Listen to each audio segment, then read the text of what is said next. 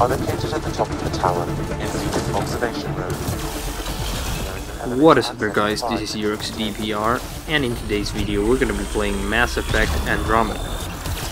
Today we're having a look at a Explorer profile build, and this is one of the most overpowered builds in this game.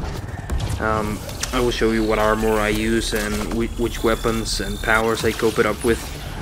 And this is a really strong build. You can actually use it for a lot of purposes, any kind of enemy. You can actually just destroy every enemy in the highest difficulty in the game. Okay, so starting up with the powers, we have the charge ability, the turbocharge ability, and the energy drain.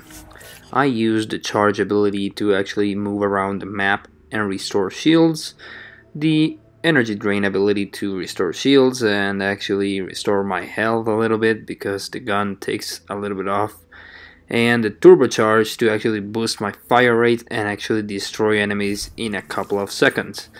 As you can see, the difficulty is set on Insanity, and this is pretty much an OP build because it can destroy an Ascendant in Insanity difficulty in a couple of seconds, as you can see in the gameplay. This is looking ugly. We're in trouble here. That's for every soul you destroyed!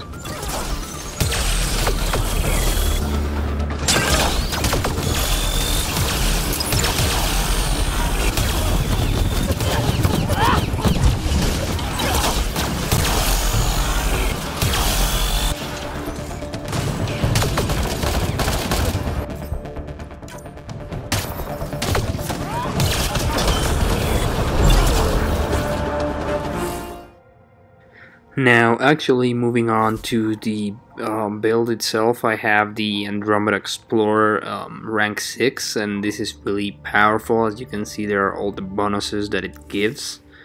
And for the weapons, I use the Hornet SMG. I can use it with laser or without laser.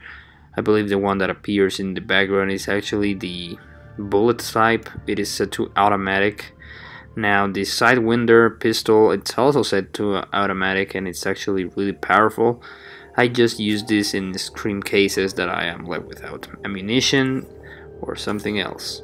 Now the main gun, it's actually the N7 Valkyrie, and I have it set to a beam, so it shoots a laser. And the actual fire rate has been increased with mods, of course the in-game mods that you can actually apply to your weapons, and this is like the most OP weapon in the game. Now moving on to the helmet, I have the Helios Icon Helmet 10, and this has a lot of power damage and weapon damage, which is really useful in combat. And then we have the Helios Icon Armor, and with the fusion mod of Adrenaline. This mod is quite useful because it restores all of your abilities when you kill someone. So it's really useful in battle, and this is the build.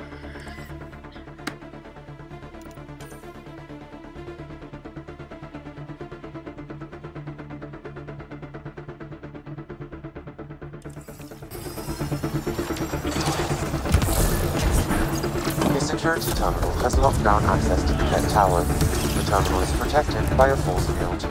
I have marked the location of the 3 pet generators that power all the generators will allow you to shut down the security terminal.